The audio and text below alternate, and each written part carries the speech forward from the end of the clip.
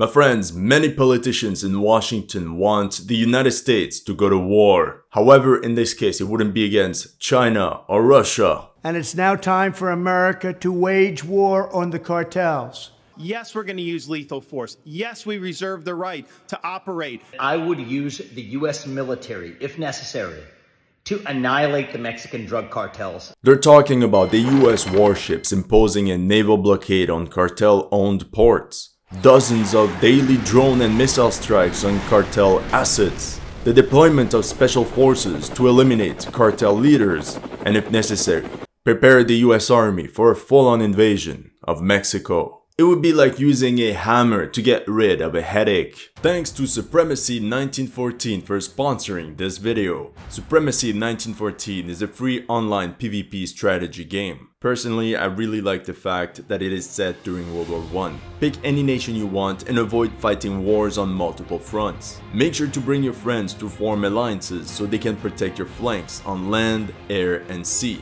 from up to 500 real-time players per map. Let's see what friends you can really trust. Remember to stack up your infantry and to develop your tech tree with over 120 different units ranging from cavalry, tanks, and aviation. Ultimately, victory on the battlefield will depend on the strategy that you will come up with. Try out Supremacy 1914 now for free. Click on the link in the description to get 15,000 gold, plus 1 month of premium subscription for free. Offer only available for 30 days, so don't lose time. The entire idea of military operations against the cartels dates back a couple of years, but really took root when members of the Small Scorpions cartel fired at an American white minivan they mistook for rivals. In the end, 2 out of 4 Americans in that vehicle lost their lives. The Wall Street Journal wrote, "Republicans' new border plan: send military into Mexico." That's because Representatives Dan Crenshaw and Mike Waltz introduced a new bill. This is the official document from the United States Congress. The word cartel was mentioned 21 times and would legitimize the use of US military assets against the cartels right into Mexico. And the most shocking about all this is that according to the Washington Post, declaring war on Mexican cartels is popular. They're citing a poll where 55% of all voters and 86% of Republicans would be in favor of deploying the US military across the border in Mexico. Meanwhile, Senator Graham also introduced the Ending the Narcos Act of 2023 that aims to label cartels as terrorist groups. Now, the main reason often brought up for this military intervention, the casus belli, is that Mexican-produced fentanyl is thought to cause the death of between 80,000 and 100,000 Americans a year. Then there's an increasing number of bolder and bolder cartel incursions into US territory. On the 8th of August, a group of cartel gunmen armed with rifles and body armor were seen on cameras crossing illegally into Texas, near the city of Fronton. As a matter of fact, it was reported that these armed members of the cartels are the ones escorting the migrants across the border. It's been a known fact for a while, but now we have visual evidence. The New York Times now claims that the cartels are the ones smuggling migrants across the US-Mexico border. They write that this is now an industry worth billions of dollars. Cartels have increased their involvement in migrant smuggling over the past decade, transforming the operation into a multi-billion-dollar enterprise. And if migrants are expelled from the US back towards Mexico, they're immediately caught by the awaiting cartels and are sometimes back on their way towards the US border in a matter of hours. NBC News reported that in the fiscal year of 2022, there were 2.76 million entries of migrants into the US through the Mexican border. Cartels even organized a journey of the migrants up to the border with planes and buses for a sum of roughly $10,000 per person. And lastly, in the past 20 years, Mexican cartels have also massively expanded throughout the United States. And in this one, a 2020 map from the DEA showing what cities are under control of various Mexican cartels in the United States. It is believed that they now maintain a presence in over 1,000 cities. And this is where many in Washington want to launch their own special military operation. Not a war, just a special military operation. The first thing that is often brought up by politicians to fight the cartels was to carry out missile and drone strikes against their drug labs, as well as on leaders of the major cartels, like the Cartel de Sinaloa, which was founded by El Chapo. The US has all the satellites and aerial reconnaissance tools necessary for such operations. The DEA and US intelligence know Mexico like their backyard. They have many informants, and they know exactly what's going on the ground. From a technical perspective, there's nothing stopping the US to carry out such strikes. The US Air Force has 300 to 400 MQ-9 Reapers that can each fire up to 16 AGM-114 Hellfire missiles, equivalent to the payload capacity of an Apache helicopter. The Reaper's long endurance allows it to loiter over a specific area for an extended period. The Reaper's long endurance allows it to loiter over a specific area for an extended period, providing continuous surveillance of potential targets like safe houses and supply routes. The Reaper's advanced sensors, including high-resolution cameras and synthetic aperture radar, enable it to identify and track individuals and vehicles of interest. As you can see, this drone is perfect for missions against cartels in Mexico. The US Air Force could also make use of its F-35. For example, in 2019, the US carried 7,000 airstrikes in Afghanistan. They could unleash the same payload on the cartels. One problem is that from all its air bases, the US Air Force would have trouble engaging targets on the southern part of Mexico, although this could be solved with the support of the US Navy and their aircraft carriers. On top of that, the national interest reported that an upgrade will let Reapers fly out from aircraft carriers. So by positioning one aircraft carrier in the Gulf of Mexico and another along the Pacific coast would allow a full coverage of Mexican territory. Of course, we could develop the technicalities of US military strike capabilities, but let's talk in a practical way. Reality is, every time a lab would be destroyed, another 5 will pop up. Alright, here's a game. Try to spot the fentanyl lab. Alright?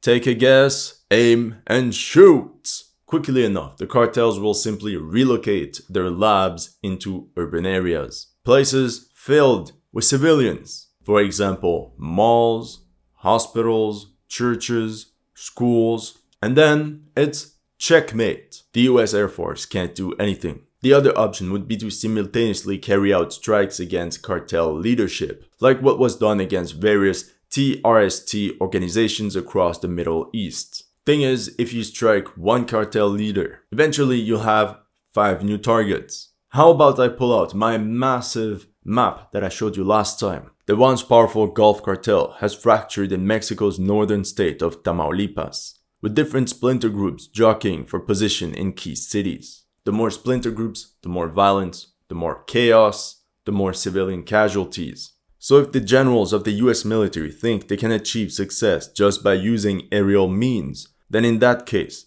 they have learned nothing from the past 25 years. This is the wet dream of American warfare. Destroy the enemy solely using the Air Force. They didn't work during the Vietnam War and still doesn't work today. What you have to know is that the Sinaloa cartel is considered to be the wealthiest, most stable, and decentralized organization. They can survive the loss of key leadership figures, but not necessarily the others. So chances are this US missile strike campaign might actually strengthen the Sinaloa cartel by getting rid of all their rivals. The US will necessarily need boots on the ground. Now another talking point about these politicians would be to send in these special forces. Seems like they watch too many Hollywood movies and end up believing their own propaganda. Now, let's say the US decides to unleash on the Sinaloa cartel. We're talking airstrikes, drone strikes, spec ops. US intelligence could even cooperate with rival cartels and use their informants to destroy the Sinaloa cartel. Now, once the Sinaloa cartel has been seriously crippled, who do you think will fill the void? The rivals of the Sinaloa cartel, like the Cartel Jalisco Nueva Generación, which is already a growing military powerhouse in Mexico. So unless they ally with a cartel to fight off the other ones, which, by the way, politically speaking, is not possible, the US military would have to engage all the cartels simultaneously, and it will be total chaos in Mexico. It's almost mission impossible, and the sharp increase in violence which will result from this chaos will push the Mexican government to react. How long is Mexico going to tolerate these aerial incursions into its territory? The next option would be a full-on special military operation. To fully cripple cartel endeavors, the US will need to take physical control of all ports of entry of narcotics into Mexico, especially Manzanillo and Lázaro Cárdenas, from where fentanyl precursors arrive from China, as well as the main logistic hubs of this trade. The former president of the United States, Donald Trump, now famous for his mugshot, said that he could send 250,000 US troops across the border. I mean, maybe this is gonna drive recruitment rates up, because right now a lot of people in the US Army would not be thrilled for this. Oh my god, what? You mean I actually have to go to war? Shooting guns make my ears ring, and it's gonna scrape off my nail polish. No, let's talk numbers. An expeditionary force of 250,000 would be 33% more than the total number of troops present during the surge in Iraq in 2007. At least it's next door, so from a logistics perspective, it shouldn't be that complicated. I'm just thinking, if 170,000 coalition troops had trouble maintaining order in Iraq, what is it going to be like in Mexico? A country with 3 times more inhabitants, and that is 4.5 times bigger than Iraq.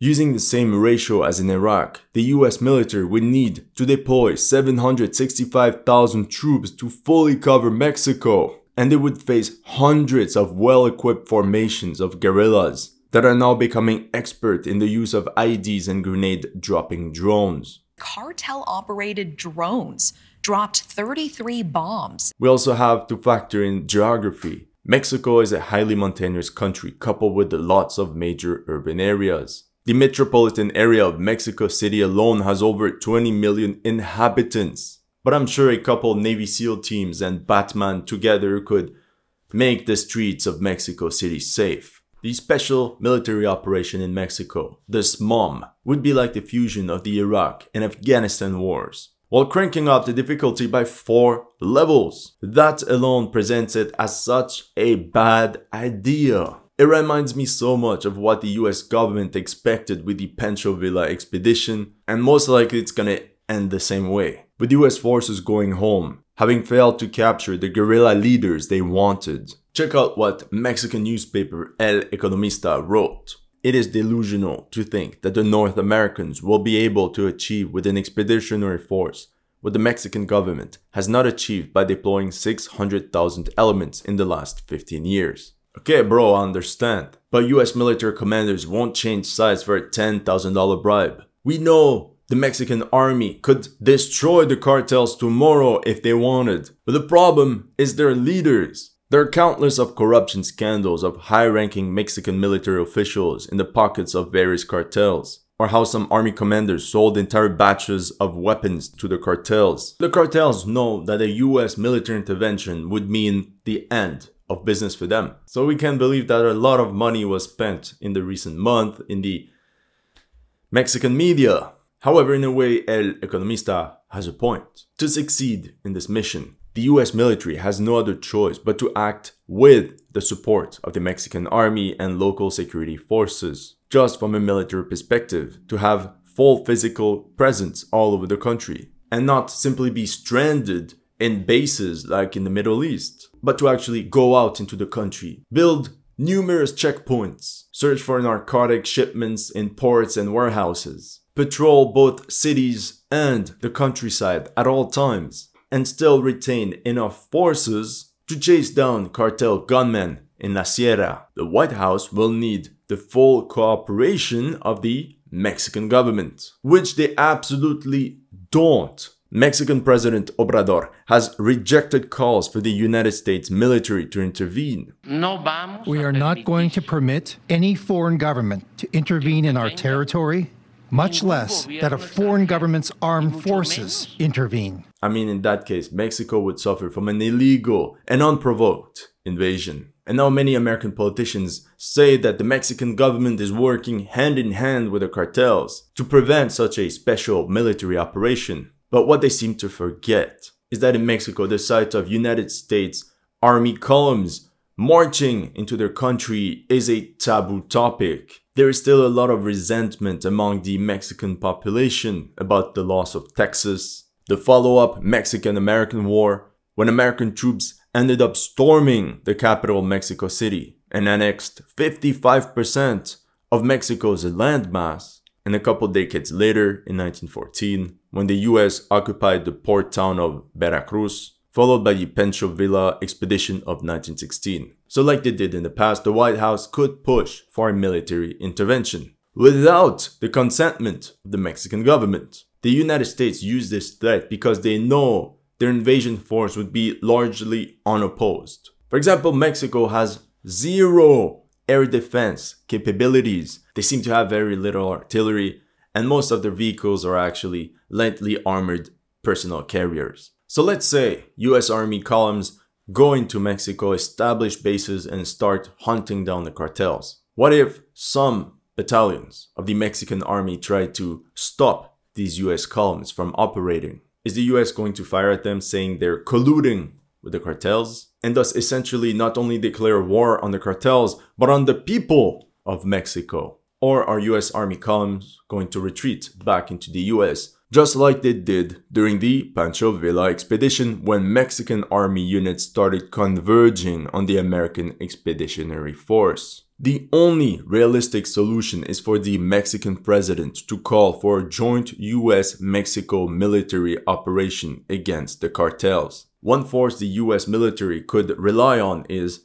La Marina, the 30,000 men of Mexico's naval infantry. They are considered to be the most loyal to the government. They are famous for the elimination of Kingpin Arturo Beltran Leiva from Los Zetas in 2009, when 200 naval infantry rappelled from helicopters right into his mansion, which coincidence was located just a couple blocks away from a Mexican army headquarters. They're also the ones that finalized the capture of El Chapo Guzman in 2016. And this would allow the Americans to achieve something very similar to what they achieved in Colombia in the 1990s. Remember that Supremacy 1914 is a free online PvP strategy game set during World War I. Choose your own strategy and engage in epic battles.